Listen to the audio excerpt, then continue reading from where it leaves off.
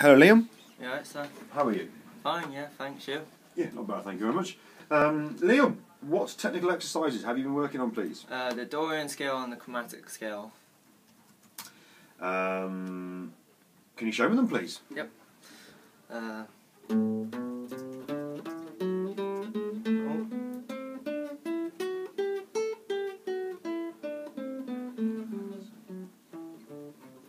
And also, could you just put on the metronome? Ah, there we go. That'll be lovely. Yes, good. Remember, we always use a metronome. Take it away.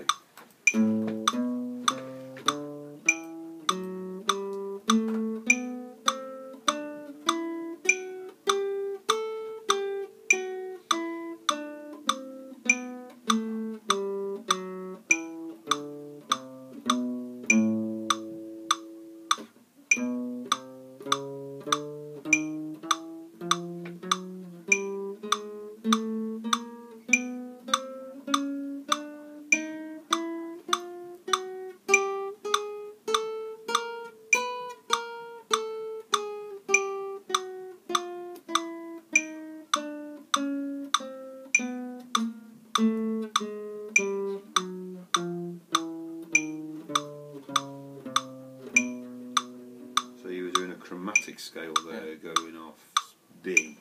Yep. Interesting. Thank you very much indeed. Liam, how important is it to warm up before you perform?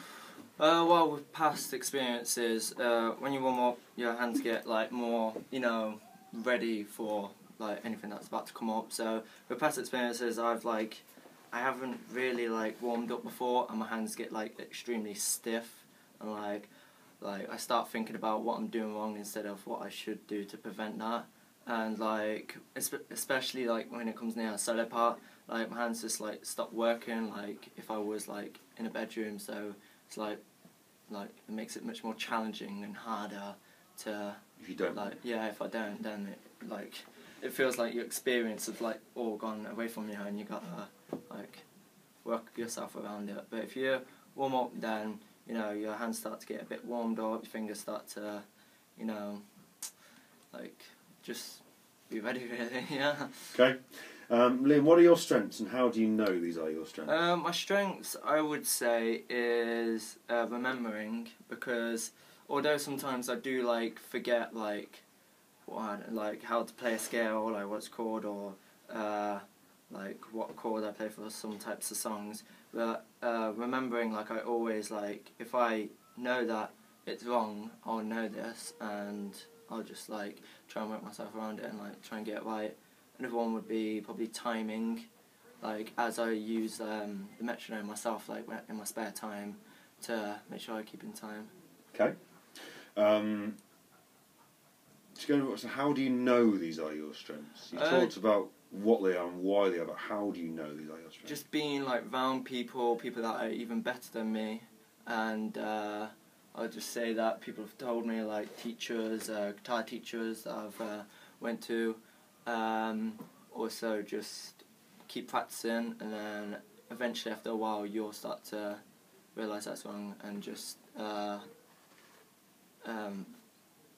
remembering, listening. What are your weaknesses? Weaknesses. And can you explain what they are? How do you know? I would say, what is it? I would just say, when I'm by myself, I can play really fluently. I can get it all done. And then when I say, if I'm in front of people, even if I practiced, literally my hands start getting stiff. I start getting a bit more unprepared, I would say, and I would say my improvisation could be a lot better, because sometimes I might be out of key. I might be, just playing it not how I really should, and I need to practice just a bit more on that, just to get up to date. Okay. Right. Thank you very much indeed.